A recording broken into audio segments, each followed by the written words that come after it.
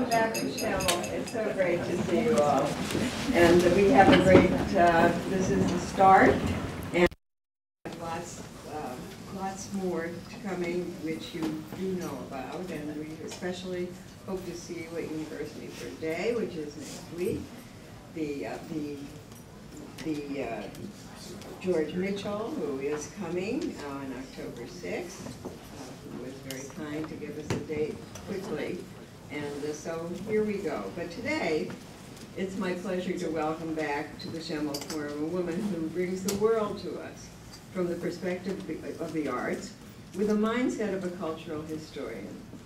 Annie views events and people, mostly but not exclusively in the arts, from her own unique point of view. One could say that much like the subject of her most recent book. She is an immigrant and a pioneer, and if not an artist, a scholar with formidable aesthetic sensibilities. I don't think I've mentioned before, but maybe I have, how and why and when and where we met. It was in 1988 at the Academy of Fine Arts in Philadelphia. 1988. 89. Okay. Okay. Good. Good thing she's here. Anyway, it's the opening of an exhibition that featured American artists who were included in the famous Paris Exposition of 1889. Okay, just checking. Annie was at the time cultural counselor for the French embassy here in New York, and I was cultural advisor to Governor Bob Casey. We bonded instantly, immediately organized a conference at the University of Pennsylvania on artists and intellectuals from the U.S. who were expatriates in France, and from there continued in collaboration and, most important, in friendship until this day. Annie was born in Algeria and immigrated to France with her family at the age of 14. She is, in essence, a citizen of the world, at once never at home and always at home, a cosmopolitan and an outsider who understands that aspect of the subject of her new book, the compelling and in some ways inscrutable artist, one of the most important painters of the 20th century, Mark Rothko. As Rothko revealed to his good friend Jack Kufeld, he was looking for the essence of the essential. That was his whole aim. Serious business. I will not say more. Please welcome Annie Cohen-Solal.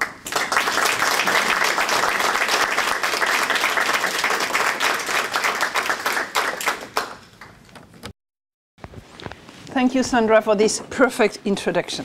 Perfect. Not too long, up to the point. And listen to me, Sam, because I decided to dedicate this lecture to you. Okay? So it's dedicated to Sam here, who came specially from New York to listen to me. And I am very moved. So Sam, put up your cell phone and listen to me now. And then you're going to have to challenge me on that. So I'm delighted to be there as usual. And if you don't invite me next year, I'll understand that I'm gone. Okay? That I'm bad. That I am has-been. Okay? So if I don't come to the Schemel Forum in the next 2 years, please, I'll go to my shrink. There's going to be a problem. Okay. I promise. For a few years, when I came to the US, actually in 1980,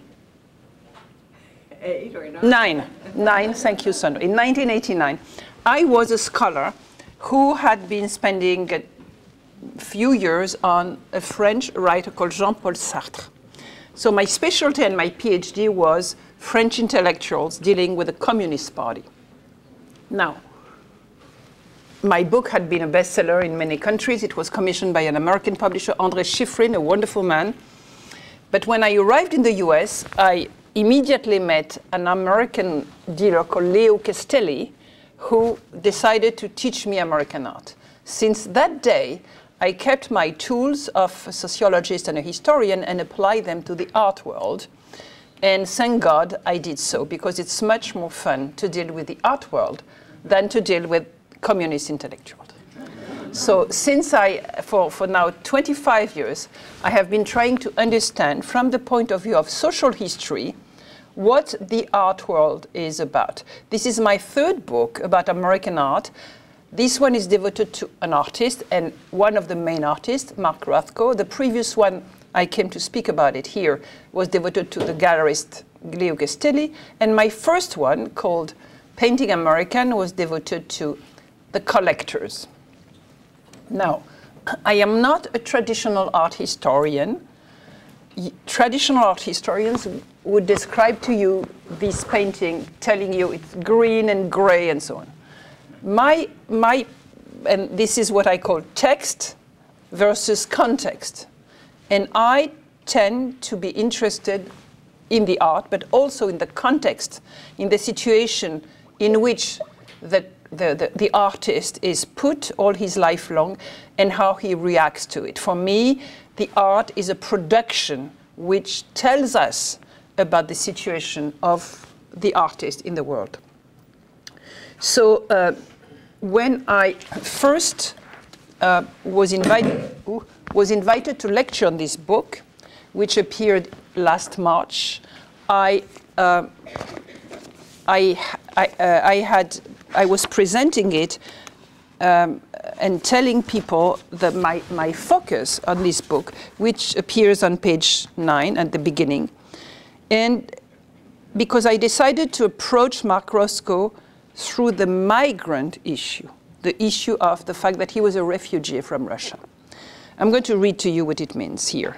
In navigating through diverse sources, my personal perspective on Rothko evolved as I investigated how young Marcus Rotkovich, as a cultural agent crossing geographic boundaries, managed to shape the intellectual and cultural landscape in the United States. All the documents have been gathered and presented with this migratory force and transposition of thought in mind. Now, when I explain my topic to the different people who listened to me in March and April in the United States, they were not quite there. Now, 6 months later, every day you see the issue which is destroying us in Europe and which is making Europe explode. It's the migratory issue. Well, those people coming from Syria, from Eritrea, 500,000 having reached the shores of Europe since the beginning of 2015.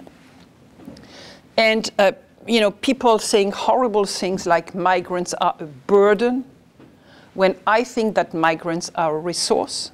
So today, I am going to approach Mark Rothko as a social historian, describing him as a migrant, and his productions are the consequence of the wounds that he felt as a refugee in the United States. Okay? Yeah. And if you don't agree with me, I'll try to convince you more how important it is. Now, I will argue that it is because he was a migrant that he became an artist, and because he was a migrant that from an artist he became a pioneer. And that looking at Mark Rothko is much more than a question of colors. Yesterday, I don't know if some of you are on Twitter. I'm on Twitter because my son is on Twitter. So to communicate with my son, I tweet. Yesterday was a day where people in museums, they said there was a day of ask a curator. So people would ask anything they wanted from curators in museums. On Sunday, I'm going to speak at the Museum of Fine Arts in Houston, which is opening a Rothko show. And there was somebody who wrote to the Houston curator, which color did Rothko like the most? And she said, red. So I felt, big deal, But I'm going to try and show you that Rothko is much more than a darkening of the palette, that the question of red or blue, that he is an artist, an intellectual, an activist, an educator, and a pioneer. So first of all, he had many names. Where is the clicker here? I don't know. I have a clicker somewhere. The clicker too. It's okay. I can point for him. First of all, he had many names. Mark Rothko, Markus Rotkovich in Russian, in Latvian, in English. And he was born in Vinsk, Russian Empire, 1903, and died in New York City, where he committed suicide the 25th of February, 1970. Okay, so first let's look at his aesthetic trajectories that all of us know, but we should remind that, in fact, maybe there's an art historian in the room who wants to kill me, so before being killed by art historians, we're going to go through the aesthetic trajectories. That's what Rothko's art is like when he's doing figurative art at the very beginning of his life. It's a beautiful scene called. Actually, the colors are not exactly right, but it's the Schemel Forum's problem, I think. Last year it was the same way, but don't worry. I mean, what you see, green should be brown, here. So just imagine it's brown, and then you're back into Rothko's colors. So it's called a scene in the subway. And in 1940, he's shifting his aesthetic to a period that people call symbolic, mythological. 1940. Then he's going into a symbolic period, a surrealist period, then multiform period. Then he's slowly going into what will become, and what you see brown should be orange, okay? So then he's going slowly into a multiform period, and this is another element of his multiform period. And in 1950, he is reaching his signature style around 1950. And that everybody knows about Rothko, which is basically abstract colors and rectangles of colors floating on top of the other one. This is basically Rothko's signature style. So he has 10 years of shifting between 1940 and 1950 until he reaches that. And with that, he's extremely famous. He's going to produce this gorgeous yellow, these gorgeous, blues and red, this gorgeous, orange, and the colors are not exactly the blues. Blue is perfect, these extraordinary blues. This one, which is wonderful. This one, which he did for the Seagram building, and I think it looks like a gimel, like a Hebrew alphabet, Gimel Sofit, Moray, right? It's a Gimel Sofit. This is a Gimel Sofit, okay? And this is, 1963. And then at the end of his life, he does this gray on black. And, some art historians argue that everything you need to understand about Rothko is a darkening of the palette at the end of his life. And that's why he will commit suicide. That's what they say. And I think that's very stupid and very simplistic. So I will try to show you that my version is more complex, and therefore that's why I'm taking the social historical. And there was somebody who interviewed me yesterday in Martha's Vineyard and said, do you mean that social history is more important than art? I said, no, art is more important. She said, do you think that we should read the book rather than see the paintings? I said, no, you should see the paintings. But if you read the book, you'll get to the paintings with some other level of understanding. Okay, so don't get me wrong. So we're going to look at his trajectory. First of all, he's an immigrant. He arrives in New York City at the age of 10 in 1913. And after being sent by his father to a Talmud Torah school, which is a religious school for Jews, although the father was a secular Jew. The father was a pharmacist, a very well-read man who was the public writer for the city and who was a Marxist, and whose older children went to public schools. But why did he put the younger one, the small one, Marcus, to a Talmud Torah school? It was to prevent him from going into the draft of the Russian army, because the Russian army was taking Jewish boys into the army for 25 years at the time in Russia. But they were not taking to the army those religious boys. So only to protect his son, the father put him in a religious school. And when he arrives, the little boy, Marcus Rothko, immediately becomes a polemical student. So in Portland, they go to Portland. Why do they go to Portland? Because the father had a brother in Portland, Maine. So the immigrants join the family. They go to the place where they know they have families. So they go to Portland, Maine. Here it is.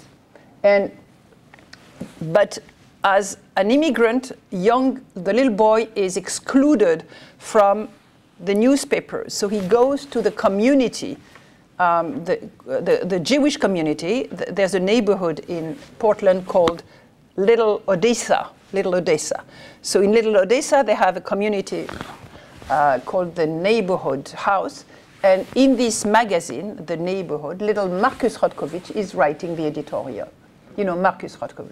So he becomes right away an editorialist for the newspaper of the community because he's not allowed in the newspaper of the larger audience at school. Then very quickly, he gets into Yale because he's a brilliant scholar, together with his friends, Max Naimark and Harry Director. So much so that the local newspaper is writing that 3 Russian boys, none of whom has been in this country longer than 7 years, are already admitted into Yale. And Yale is basically the best of the best in the academia, elite school. He arrives there, but he is not happy in the way he looks on this picture. I don't look like that. He thinks it's a little stiff. So he's very happy, very proud. He's going to the best possible place. But he's totally disappointed because when he arrives at Yale in 1925, there's been a huge immigration of Jews from Russia. In 4 decades, 2.5 million of people arrived to the United States, 2.5 million. And the Jewish boys were very bright. So he faces a great, and there are very drastic anti-immigration laws at the time in the United States. And he finds anti-Semitism at Yale, which is absolutely horrible, because everything around the campus is made for athletes and for fraternities. So if you're not a WASP in a fraternity, or if you're not a good sports guy, you're out. And this is what the dean of Yale College is writing to the president, 1925. Listen, I think we shall have to change our view in regard to the Jewish element. We should do something to improve them. They are getting there rapidly. If we don't educate them, they will overrun us. A few years ago, every single scholarship of any value was won by a Jew. We must put a ban on the Jews. Okay, it's official. You can read this book. It's a very interesting book on Yale during those years. So this is what this brilliant little boy from Russia is fighting. What does he do? As I told you, he was an activist. He does not become a victim of the situation. He becomes an activist and expresses his opinion. And that he's creating a new newspaper called the Yale Saturday Evening Pest. He creates a newspaper and he will destroy the newspaper. But in this newspaper, he expresses his opinions, and this is what he says. False gods, meaning sports and fraternities. False gods, idols of clay. There is only one way to smash them, and that is a revolution in mind and spirit in the student body at Yale University. Let us doubt, let us think, that is enough. So he is very clear-minded about where he is, what he wants to do, and what he refuses. So after 1.5 years of this treatment, where he feels like an outcast, he leaves Yale University.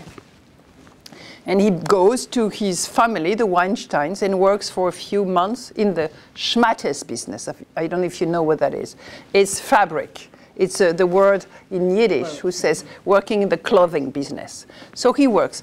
But one day he goes to see a friend who's an artist at the educational center, and he thinks that this is where he can insert his identity as an American in the art world. He cannot become a lawyer, He cannot become a medical doctor, but he will become an artist. That's how he can express himself. So he becomes an artist where he can find mentors such as Milton Avery and Max Weber. He works with them for 10 years. And especially he's bonding with a group of other artists, the group of the 10, who says about themselves that they're experimenters by the very nature of their approach and consequently strongly individualistic. The point is that this group of the 10, they were only 9, but nobody cares. And here they are. Here they are.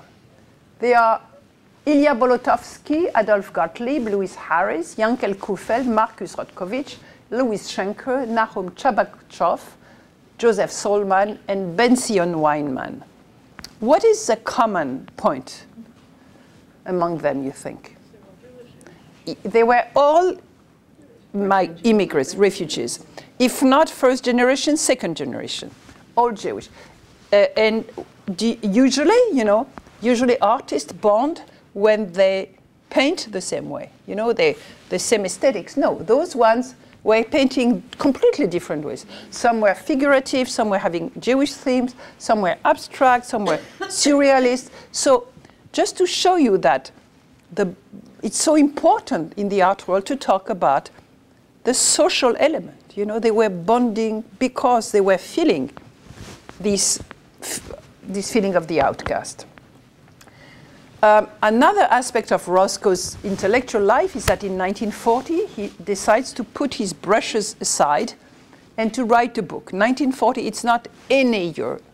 It's a year, the year where Hitler is coming, invading Europe. It's a dramatic year. So he stops painting and rereads all the books he has next to him, like Freud, like Jung, like Nietzsche. And he is revisiting art history, like what were the greatest moments in art history, the golden moments, who were the great masters of the past. This is the manuscript. And the book he writes is called The Artist's Reality. What is art? What is the function of art in society? What is the function of an artist? And the painter he's the most fascinated by will be Rembrandt, this extraordinary Dutch master from the 17th century who, in the end of his life, reinvented himself. He didn't want to paint what his patrons were expecting him to paint, but he was searching for something new, which was how to represent light on a canvas. And, so Rembrandt was bankrupt, but he preferred hunger to compliance. And this is the model that Rothko will be taking.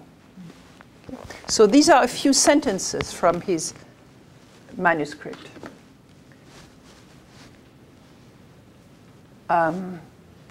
Art is not only a form of action, it is a form of social action. The history of art is the history of men who, for the most part, have preferred hunger to compliance. Then he became a professor, an educator at the Brooklyn Jewish Center's School Academy, following John Dewey's theories, very progressive, saying, art is an experience. You are your own master. Do not follow me, but challenge me. The professors needed to be challenged by the artist, by the student. And I actually, when I lectured in Boston, had in my audience one of Rothko's students from this academy. And I said, come here to the podium and tell us. And he said it was extraordinary. He said, Rothko told us, be yourself. Paint differently from me. Challenge me, So that was this kind of attitude of progressive education, where the teacher shouldn't be followed but challenged, you see? And so he loved teaching, and then he loved looking, searching, shuttling between the West Coast and the East Coast, between US models and European models, between Clifford Steele, that should be yellow and not green, okay? You correct that. Between Clifford Steele in San Francisco and Paul and Henri Matisse in New York. So this is red. The canvas is called the Red Studio. It was painted by Matisse in 1913 and was bought by Alfred Barr from MoMA in 1950. Rothko saw this painting exhibited in the hall, which had been just joining the permanent collection, and he was mesmerized by this piece. He sat in front of this piece for 3 weeks, and after that he switched to his signature style. And why is this painting so important? First of all, because the red is completely covering everything. And if there's a color which counts in Rothko's life, it's red, right? That's what the curators answered this guy yesterday. But what I like about this painting is that it's a studio with works of art, be paintings or sculptures, which are not finished. They are in progress. And in the center, in the bottom, you see this void, which is a place where the artist should stand, right? So he's coming, the artist comes here, and he finishes the paintings and the sculptures. But if the artist does not finish the paintings or the sculptures, they go to garbage. They're not finished. They're unfinished. But if he finishes them, then they become works of art and completely immortal. So for me, this void here is an allegory of the power of the artist, you know. This void is the place where the artist should stand to finish his works and to turn them into immortal works of art, which get into MoMA, for example. So this painting is important, first of all, because of the colors, but also because of the meaning. The meaning being that the artist is a hero. The artist has a power of becoming immortal through his works of art. So that's my interpretation of this painting. And next to that, Alfred Barr is getting this piece by van Duisburg from the Still group in the Netherlands. And this is a cow which slowly becomes abstract, you see, which is wonderful. And that's also the evolution of Rothko. You know, slowly from figurative he becomes abstract. Rothko is also involved in group rebellions against established institutions. He doesn't like the Met, he doesn't like the Whitney, they're much too conservative for him, he doesn't fit in. And one day the people of the Met are doing a show about American art, and Rothko argues to it that it doesn't represent the most progressive dimension. Here he is in the group called the Irascible. You must know this picture. That's him, this is Barnett Newman, this is Jackson Pollock, and this is Bill de Kooning. And you notice that there's only one woman in the group, right? Hedda Hesse. Now, this is the letter that Rothko writes on behalf of his friends to the open letter to the New York Times. We draw to the attention of these gentlemen at the Met the historical fact that for roughly 100 years, only advanced art has made its contribution to civilization, any consequential contribution to civilization. So this is the letter to the open letter to the New York Times, you see? Open letter to the director of the New York Times. So it's very pompous and very arrogant, you know. We don't like your art. He does the same thing with the Whitney, but it's even more delicate because the director of the Whitney, the Committee of Acquisitions tells him that they want to buy a painting of his. But Rothko doesn't like the way the art that the Whitney is collecting. He doesn't like regional art, you know, local regional art. He feels he's much more progressive than that. So this is what he's answering, what he's writing to the director of the museum. Since I have a deep sense of responsibility for the life my pictures will lead out in the world, I will with gratitude accept any form of the exposition in which the life and meaning can be maintained and avoid all occasions where I think this cannot be done. In my life at least, there must be some congruity between convictions and actions if I am to continue to function and to work. So thank you very much. You want to buy a painting of mine? No, I don't like your museum. So you see how he is, very opinionated, a little grumpy sometimes, but he does not fit in. The people who paved his way were this wonderful Dorothy Miller at MoMA, who did these shows called American shows, where he was exhibited in 1952. Many women Peggy Guggenheim, his first dealer, Betty Parson, his second dealer, and Sidney Janis, this marvelous man, a collector and a dealer, who turned him into a very prolific, successful, and rich artist, and stable artist. But Rothko is not going to stay with Sidney Janis. Catherine Koo, she was a gallerist turned curator at the Chicago Art Institute, where she gave Rothko a marvelous show in 1954, and she always remained close to him. But, you know, this success, this stability, this money was not enough for Rothko, and in 1959, 1960, he turns into a pioneer, and he develops the last phase of his life exactly like Rembrandt had done. He reinvents himself at the end of his life. It happens because Philip Johnson, the architect, Mr. Dean, is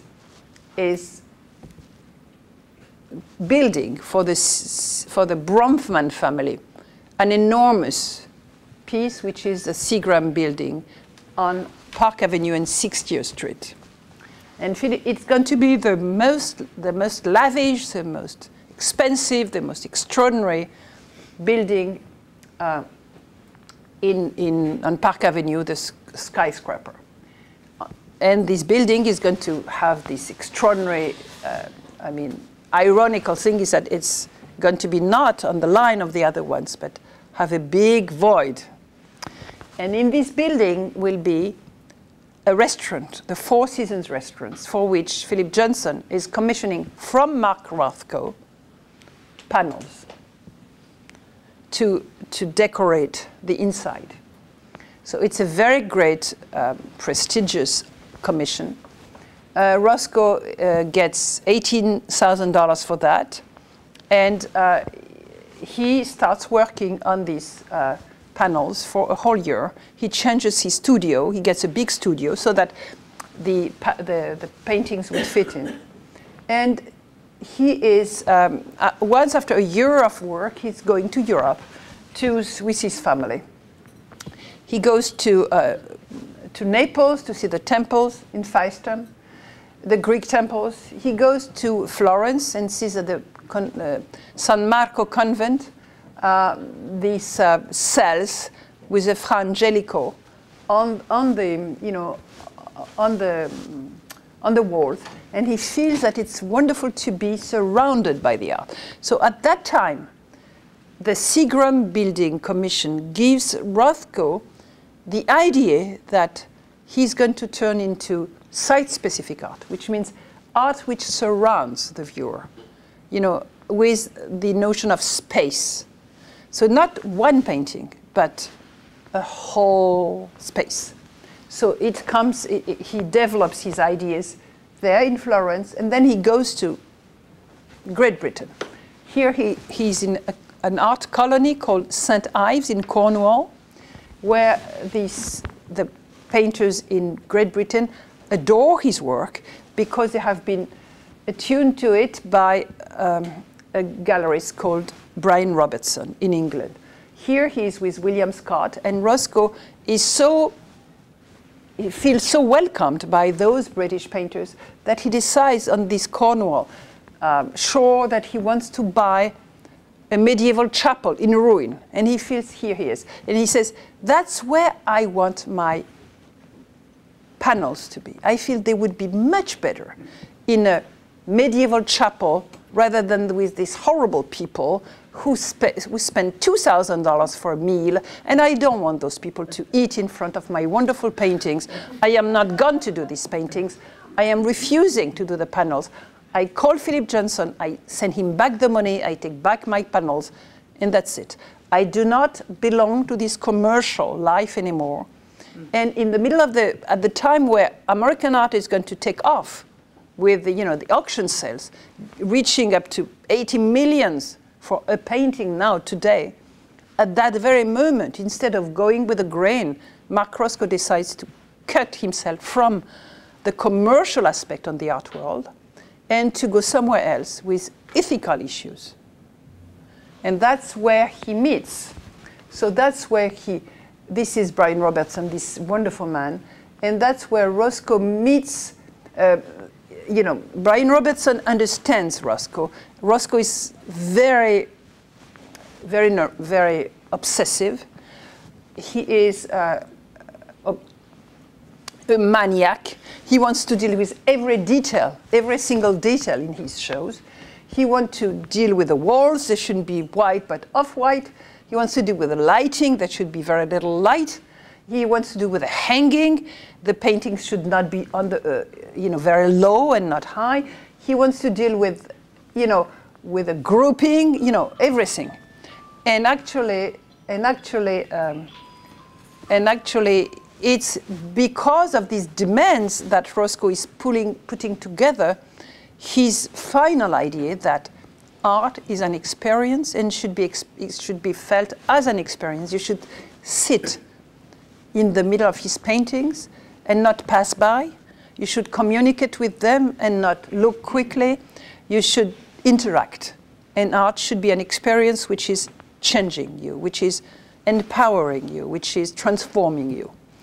And that comes together beautifully because Dominique de Menil, this wonderful woman whom I was very privileged to meet and to like and to become friendly with because she was the most famous French person in the US when I came in 1989, Sandra, to become cultural counselor. Dominique de Menil asked Mark Rothko, would you like to decorate a chapel in my property, the Rothko Chapel? And he said yes. And I want to tell you that Dominique de Menil was also a migrant. She was also a refugee from France, like Rothko.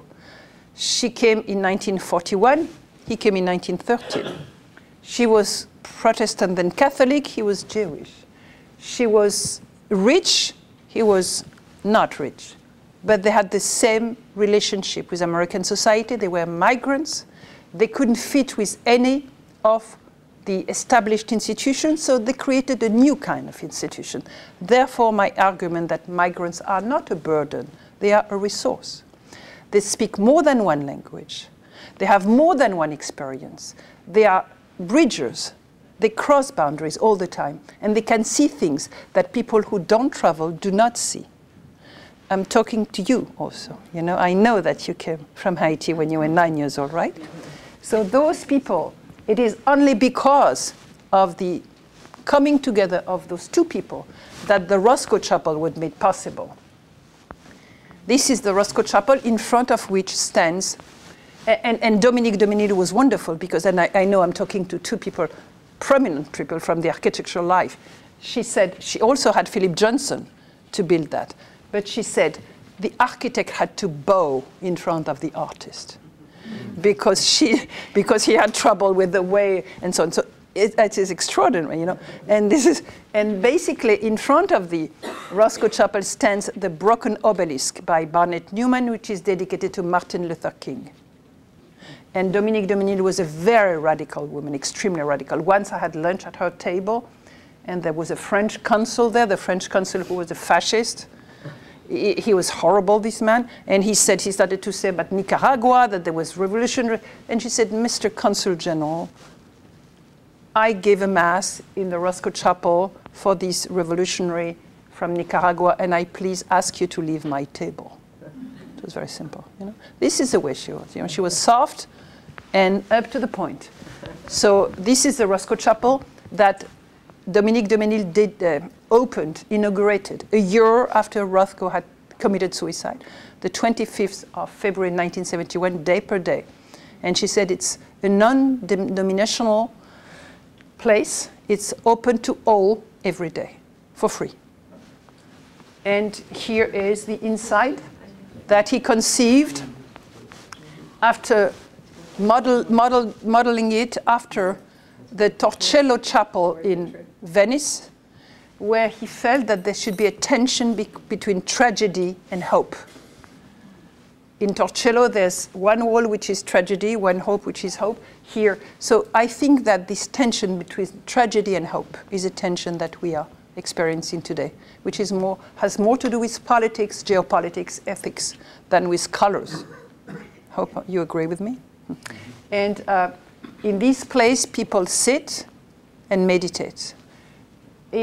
For the 40 years, more than 40 years it has been built, it became the center for non-violent leaders from all over the world. Desmond Tutu, Dalai Lama, Nelson Mandela, they all come here. So this new kind of institution invented, created by those two migrants. This is the quote I like the most, maybe, about Rothko's art from Brian Robertson. My strongest personal memory is of leaving the Whitechapel Gallery with Rothko late one winter afternoon when the daylight had practically gone.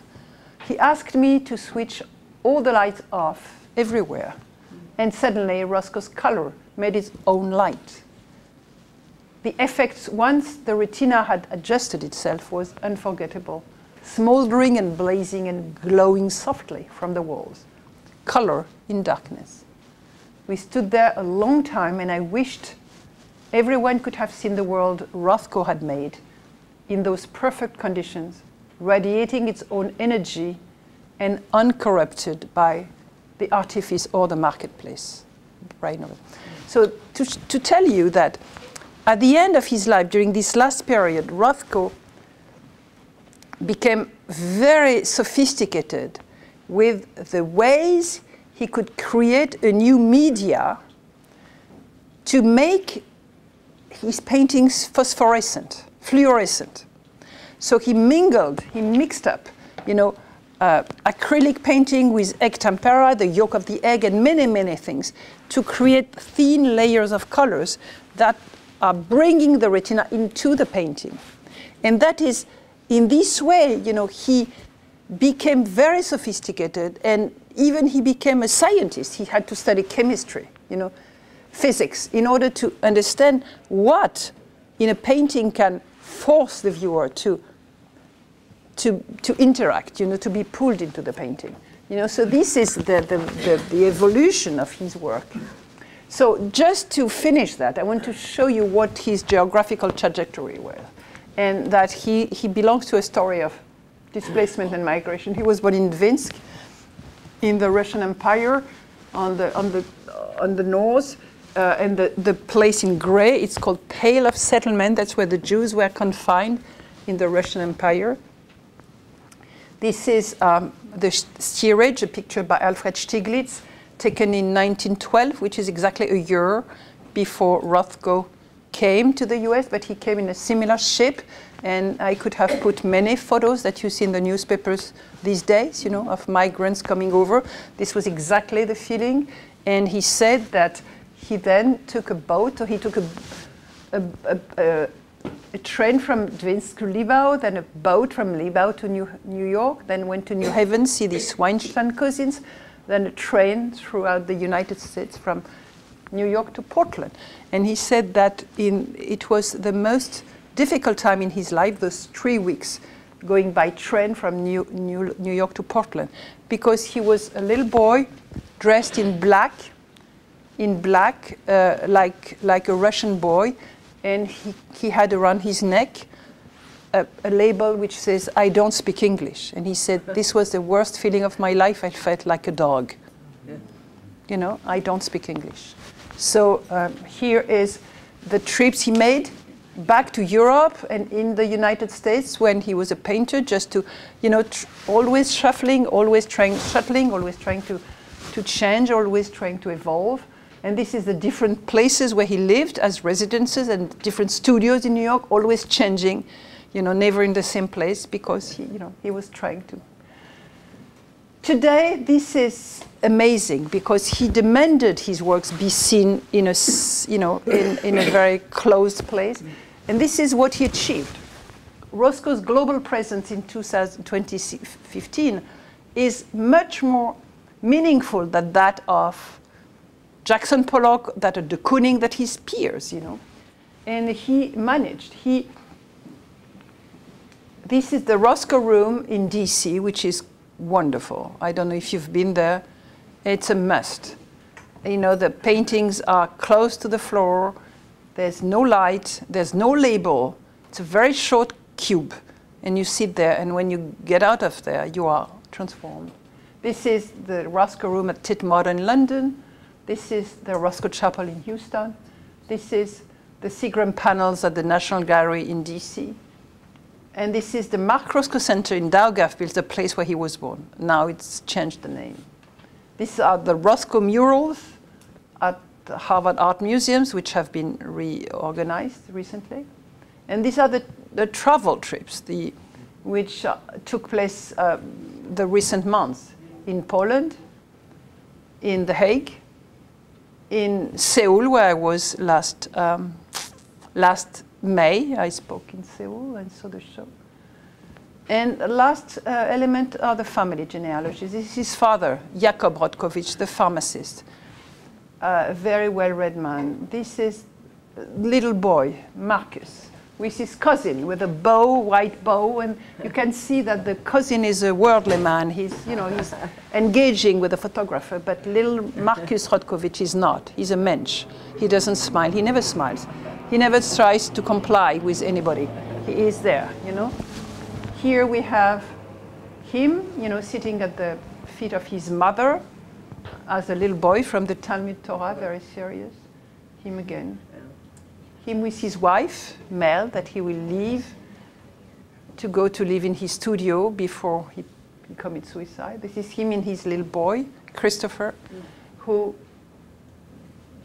has in a family genealogy, which is typical of the Jewish genealogy, took this manuscript, the text that he found by accident in 2005. Nobody had read it. He transcribed it. He published it.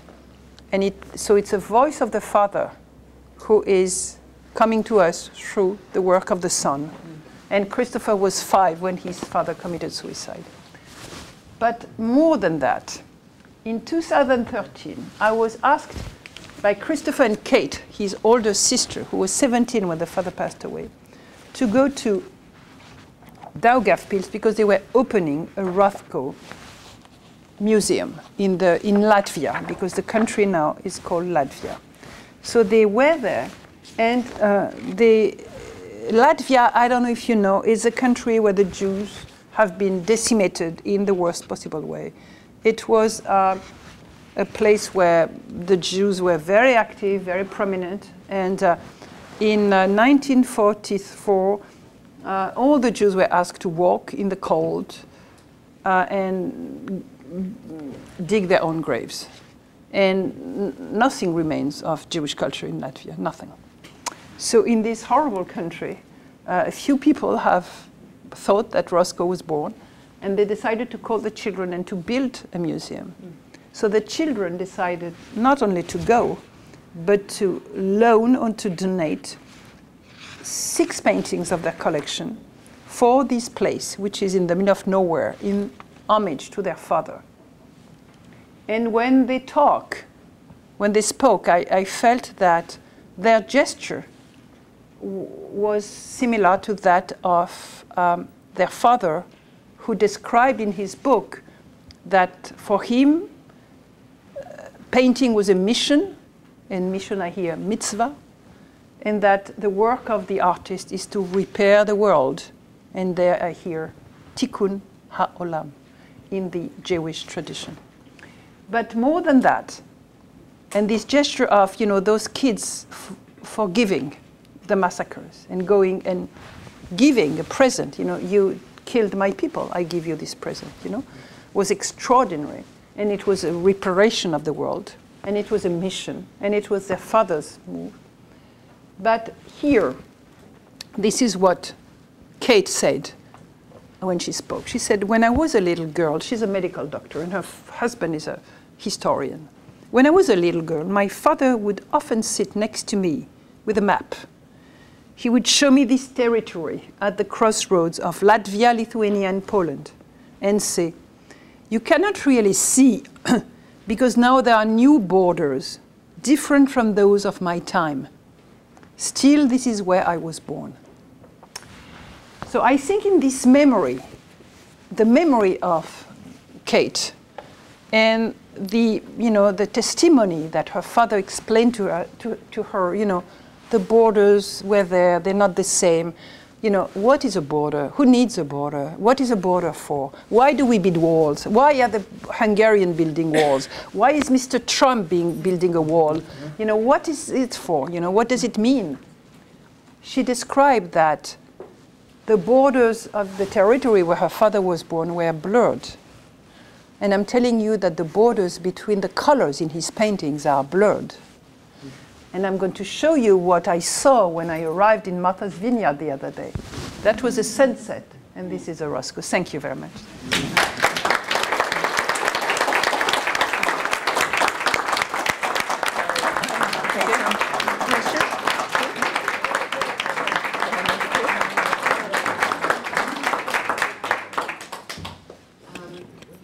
So we could be left this way and kind of walk out different, transformed. Our dear speaker would take questions if you have some.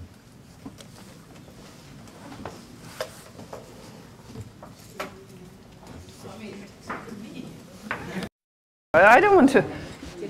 Now, do you need a microphone? She needs a microphone. Come and speak here. Did he leave a note about his suicide? Did he leave a note about his suicide? Such is a question. Did Rothko leave a note about his suicide? Okay, so the suicide is a very complex issue for me because at first I refused to write about the suicide. It's something I'm uncomfortable with, and I didn't write about that. In the French edition, there's 2 lines. And my American publisher, Ireland Smith, told me, for the American edition, I want you to write about the suicide. So I told my husband, bear with me for a week, I'll be depressed. Because, you know, I had never written about it. It's very hard, you know. So I worked on it, and actually I was very grateful to my publisher. She made me work on the suicide because I understood a lot. The suicide starts, I mean, a suicide doesn't take place, you know, one day after, just like that. It's a long process of doubt.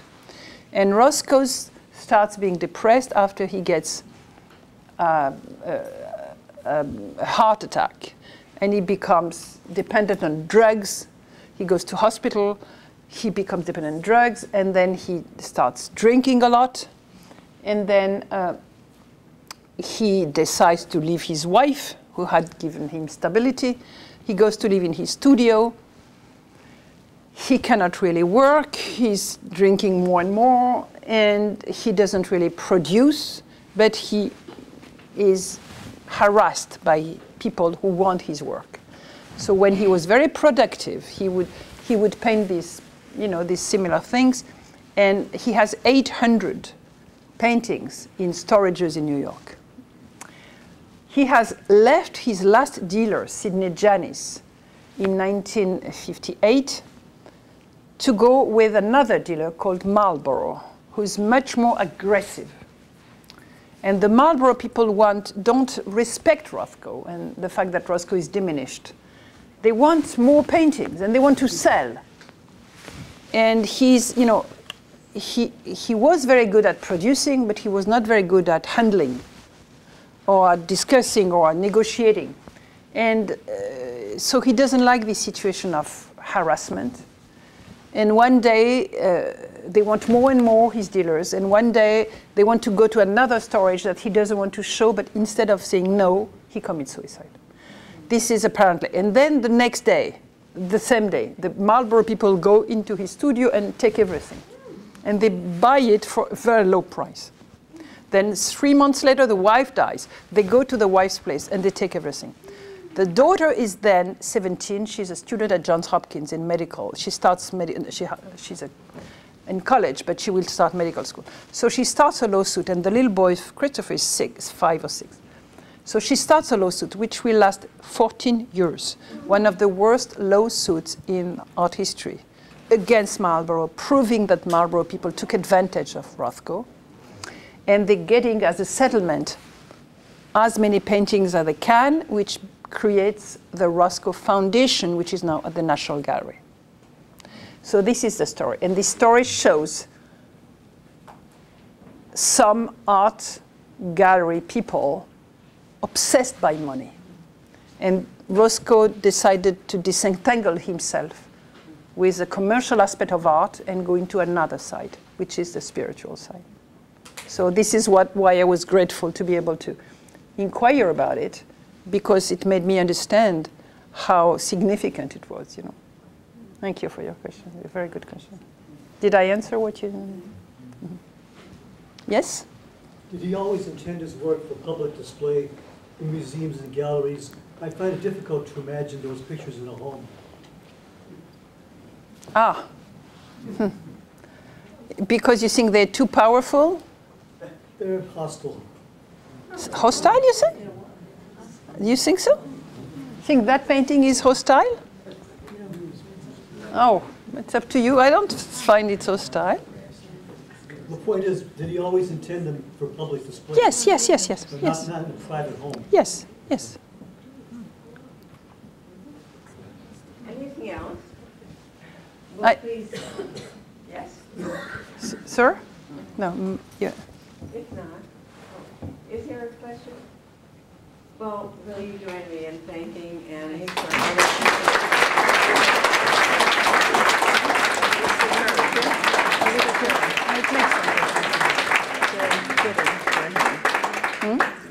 Very fitting for him. It's sort of like a prayer, you know.